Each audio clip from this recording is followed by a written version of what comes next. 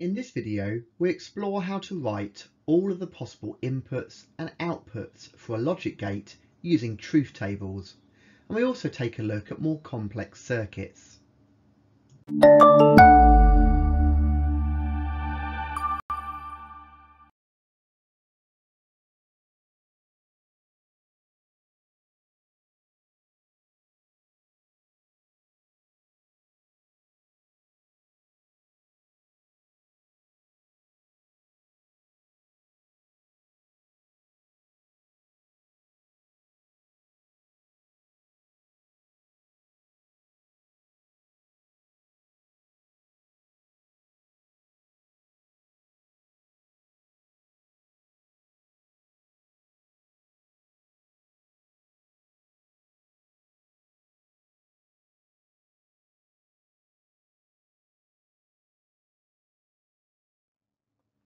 There can only be two possible inputs if we've got a single input, and that's a 0 and a 1. We know that if we input a 0, that the output is 1.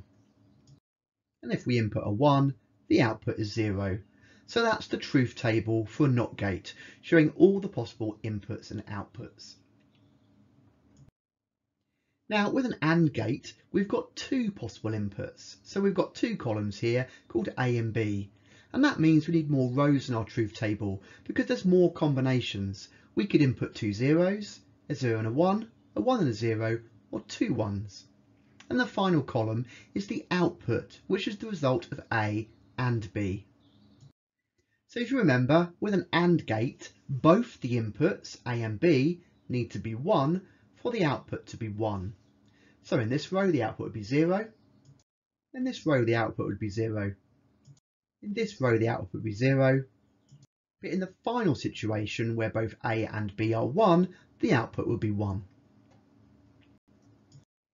In a similar fashion, the OR gate has two inputs, so we've got two columns for A and B and four possible combinations.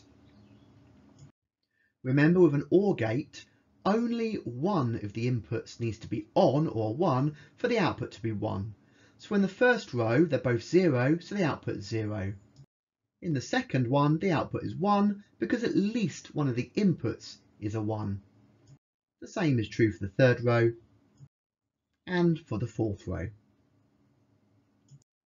Finally, let's look at the truth table for an XOR gate or exclusive OR gate. Now this is the one that students often make mistakes with because it's very similar to an OR gate truth table. So we've copied that one and left it on the left hand side. So to start with, it's exactly the same. If both the inputs are 0, the output is 0. If one of the inputs is 1, like B, then the output is 1. In a similar way, if A is 1 and B is 0, then the output is 1. So far, this is identical to an OR gate. It's this final state where it differs. With an XOR gate, if both inputs are 1, then the output this time is 0. Whereas with a normal OR gate, it would still be 1. So let's get a little bit more complicated now. So here we have two logic gates joined together in sequence. We have an OR gate, and then the output from the OR gate is fed into one of the inputs of an AND gate along with another input.